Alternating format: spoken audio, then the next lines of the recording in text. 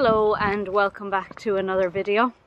So usually at the start of videos I say what I'm going to do for the day, but I can't do that today because I just don't know. The weather is shocking here.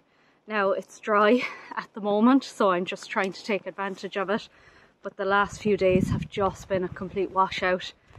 Fields are wet, passageways are flooded. It's just, yeah, it's not what you'd expect from July really. But I'm just going to see how I get on today.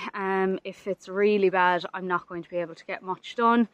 I really want to finish off just power washing a few things, but we don't have the power washer, so I have to wait to get that back. God, the flies are awful. But the cow, the red cow, is supposed to be bulling today. It's the last day, so I'm hoping that she is. That's my cat Jackson there. I hope she does come bulling, but it's not looking like she will, so that's a bit of a concern now as well, because I can't understand why the injection hasn't worked. But look, we'll give her time. She might come in later today. And then I might just tidy up a few bits and pieces around the place. There is a patch of grass in front of my house here. It's not a field, it's not a paddock, it's just a small section that was left over. Like, we got the whole lot for the site, but we didn't need it. So we fenced off, and now we've got a bit of grass there. I've shown you the cows in it before, but I'll show you there in a second. It's got a lot of foxglove in it, so I purposely left it until now, because it's died off now, but it's good for the bees love it, so I just left it in there. But there was an awful lot of it, so I want to pull what's there now, because obviously it will have seeded and more will come next year, but I don't want more to come on top of what was there this year, because it will literally take over the whole place, I'd say. So yeah, I'm just going to get rid of that first, and you know, it'll just tidy it up as well. It'll look nice when I'm looking outside the house, if nothing more as well. But look, we'd be hoping to get a few cattle in there in another couple of weeks anyway, just to feed it down. There's decent grass there. So I'll do that first, and then I'll head down and have a chat with Dad and see what needs doing. But the forecast is not good at all today, so look, I'll get as much as I can done, and yeah, sure, I'll show you anyway what I'm at.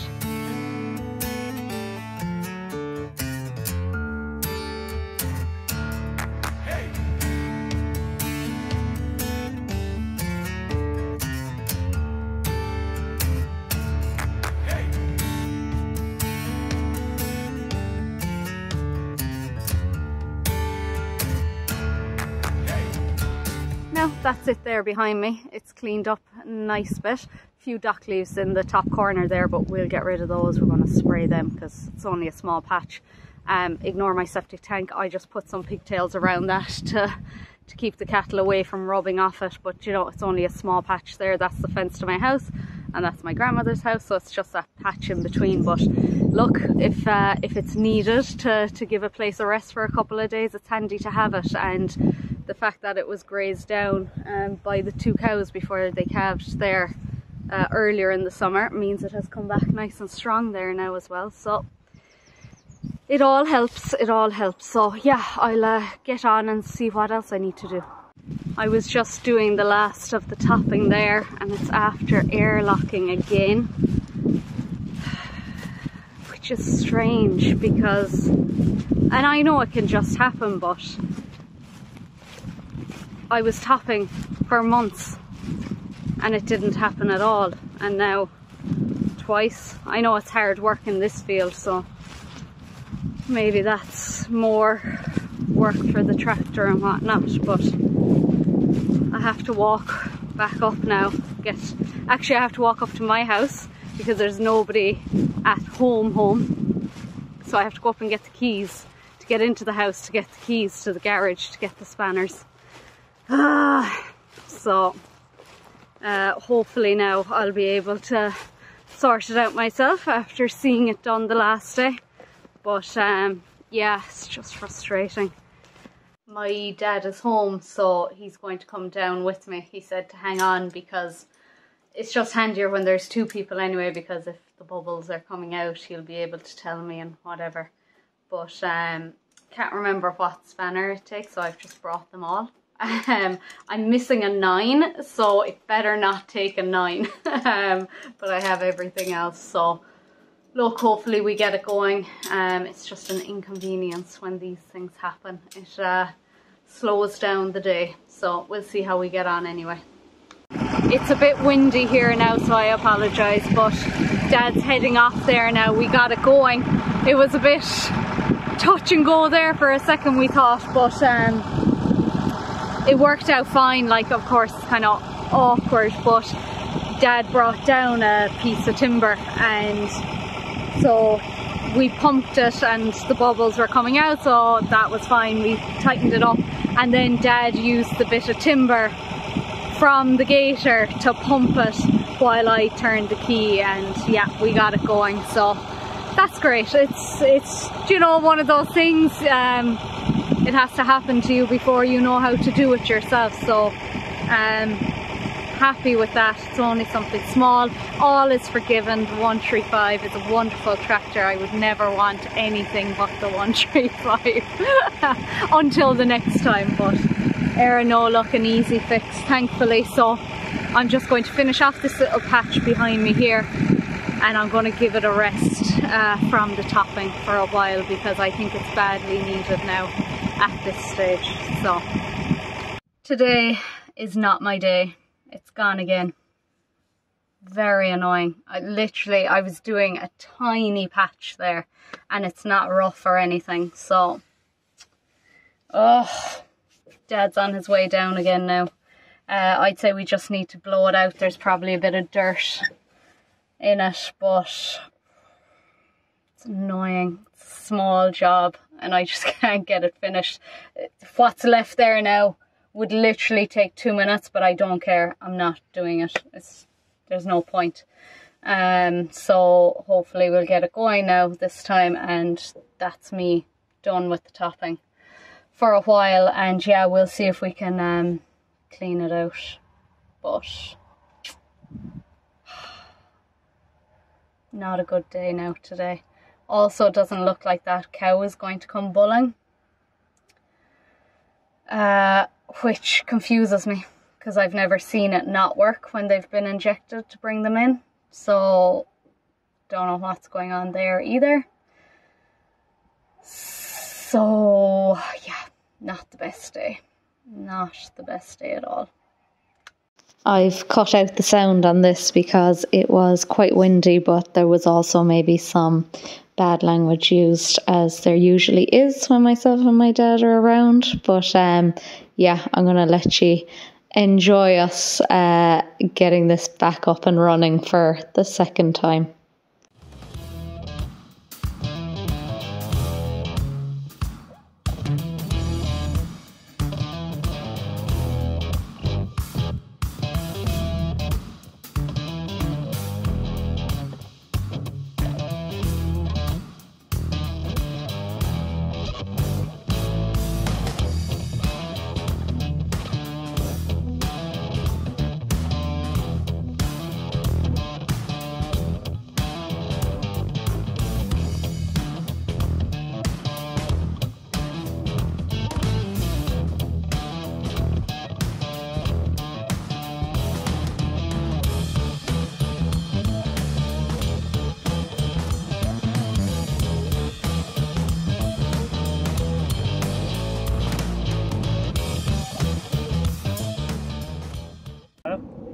A couple of bubbles came out, but like the water isn't pissing out of it. It's diesel that comes out, no water. It's diesel.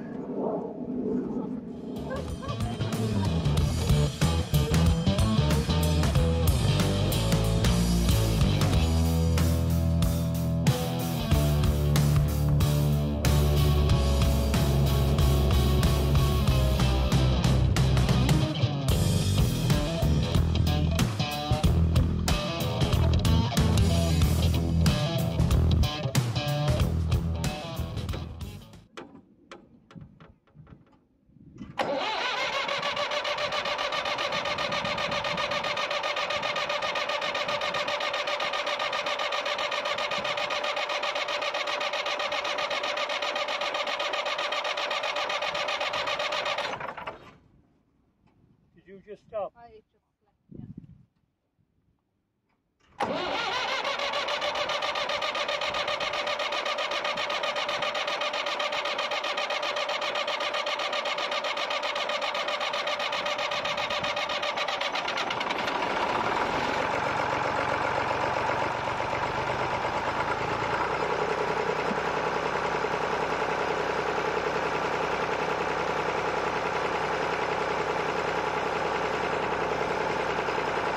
Now, as you could see from that clip, we got it going again anyway, thankfully, and even quicker this time than the last time. So, but I said that was it for the day. I parked up the tractor and I said, it's just not my day. I'll come at it now again tomorrow because I'm off again tomorrow. So, parked up the tractor and went away home. But I sat down and had dinner then, and I started to feel guilty. I don't know, does anybody else get that? Maybe not the full-time farmers, but the part-time ones. I just feel, you know, if it's too early in the evening and I'm sitting down doing nothing, I just kind of feel guilty, and I'm thinking about all the things I could be doing, or just feeling like I should be out on the farm at least with the cattle or something. So, which I know isn't a good way to be because I do spend enough time out here as it is. But anyway, I said I'd come down and just check on Michelle here because her day is Saturday or Sunday for bulling. So we're just kind of keeping an eye on her now. It's Thursday evening today. So I said I'd come down and just have a look on her, but she was out here completely on her own, so she's actually fine. But on my way down I spotted some ragwort, so no better way to blow off a bit of steam than to go pulling ragwort. So that's what I did. Not a whole lot, but I think I've pretty much, or at least the vast majority of what was in this field pulled. But if you do a bit every year, there's less and less the following year, so thankfully not too much there. Don't worry, a few will crop up now that I'll say I can't believe I missed that. But yeah, at least I got that done anyway. While I'm here as well, I might as well show ye the calves if I can. I probably won't be able to show you the younger ones because they can't stand the sight of me. I'll just go under the fence here now. This is Michelle, so she's the one I'm watching for bulling. Turned into a great cow actually. They've all been scratching off these trees here, so her tail paint is pretty much gone, which is really annoying because it doesn't help us at all. But you can see on the top it's still there, so we're hoping that if she was bulling that will come off anyway. This is her calf, the Simmental. So this was one of the ones where we thought she was having an easy calving limousine, but she actually had a Simmental, and very difficult to see there now because she's acting the maggot. But she's coming on really, really well. Very happy with her because generally our Michelle has not had the most amazing calves. So easy girl. This then is Misty. So this is what we believe is our white Simmental. Now I saw her the last day. I think it's on the other side if she'll just allow me. She definitely had brown under her leg and it wasn't dirt. You can see it there. Can you see it? It's definitely brown. So I think she actually might be a white Simmental. Do you see it? That's not dirt. That's always there. So I think she is actually a Simmental out of the white cow back there. But again, she's doing really well. This is the Charlie then out of Norma, Nervous Norma, who's there beside the white Charlie. She's very young, so it's hard to tell. She's tall. She'll be grand, I have no doubt, but she's doing fine. And then that lunatic running over there is the one that was the surprise out of Little Red. Don't know why she's so wild. She's the wildest out of all of them, even though that Charlie and the Simmental are absolutely nuts as well. But good shape to that calf. You know, again, she's a lot younger than the others, so she'll look smaller, of course. So that's them. I'm happy with all of them. They're doing really well. Of course, the younger ones look much smaller when you're comparing them to the Charlie. No, she's not a Charlie. she's a Simmental. Well, maybe she's a Charlie, I don't know. She could be. But yeah, they all look so small compared to her, but sure, she has a couple of months on them. But I'll go up now and I'll show you the twins. I won't bother showing you Sheehan because I think I have him in nearly every video, so you've probably seen his progress.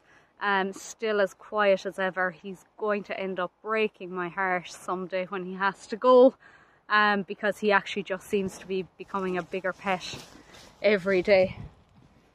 That Michelle is a right cow. But yeah, I'll go up and show you them and that'll be it. Now I have the twins, and this lad was the bigger of the two when they were born. He was the one that was really, really weak and lethargic when we found them. So we were primarily very worried about him at the start, but he's doing really well. There's not a massive difference between the two of them, you'll see now in a second, but he's doing really well and he's a lot quieter than the other fella, which I also like. I had to disturb this man then. He was having a sleep, but as you can see, he's not quiet at all. But nice stretch for the camera there by him, but showing off his shape there, you know, he's a very good calf. We're really happy with the two of them. You can see there his back end, it just looks that bit better than the lad that was bigger all along, so there really is very little between them now, I would say. But I don't know, is Ernie starting to take over from Bert a bit? But yeah, two very decent calves out of that cow now, considering the circumstances. And that's it, that's all the calves bar Sheehan above, and hopefully in a next video or two Big Black will have her calf as well, and fingers crossed, all going well, I'll be showing you that one as well soon enough. But I think I'm going to leave this video here. I was planning on doing the video over a couple of days, but today was just a pain of a day. It was just one of those days that yeah, kind of get to you sometimes. So I think I'm just going to leave the video there on a nice note with the calves and all of that, and might do another video tomorrow depending on what's going on, but I won't be touching the tractor, so surely it'll be a better day. And look, maybe Big Red will come bulling. But if anybody has any suggestions as to why that might be, as I said, the vet was here, he handled them, he could see she is cycling, you know, so I can't see why she wouldn't have come after, you know, getting the injection. Just doesn't make sense to me. But if anybody has experienced that before, has any idea, please do feel free to let me know wherever, because yeah, it's a bit of a worry now. We will put her in calf whenever she comes in, but if she goes into calving in June, July, we won't be able to keep her again next year, and that's the big fear. And yes, she is an absolute pain when it comes to calving and putting her in the hay gates and things like that, but she's such a good cow, and she's just so nice to deal with in the field there, you know. She'll lie down and I'll rub her on her head, or she'll eat the nuts out of my hands, all those things. So I would be really, really sad to see her go, and you never want to see your best cow go. Her sister is the one that's going this year, her older sister. Been a great cow for us, so the last thing we want now is for her to go next year as well. There's no cow that could have given us two calves as good as those that we have. Like, you know, we're happy with our cows, but she's definitely the best one, and she's reared those two calves really well, you know. So I don't know what he's eating there, but anyway, yeah, so look, that's it. A bit of a video about nothing really in the end, because just how the day went, but these things happen sometimes. But thankfully I have a third day off this week, so I don't feel as bad about it. If I only had the 2 days off, I would have been annoyed because it would have been a bit of a waste of a day. But anyway, I'll leave it there. So thanks again for watching. If you liked it, give me a like, and if you haven't already done so, please subscribe. Thank you.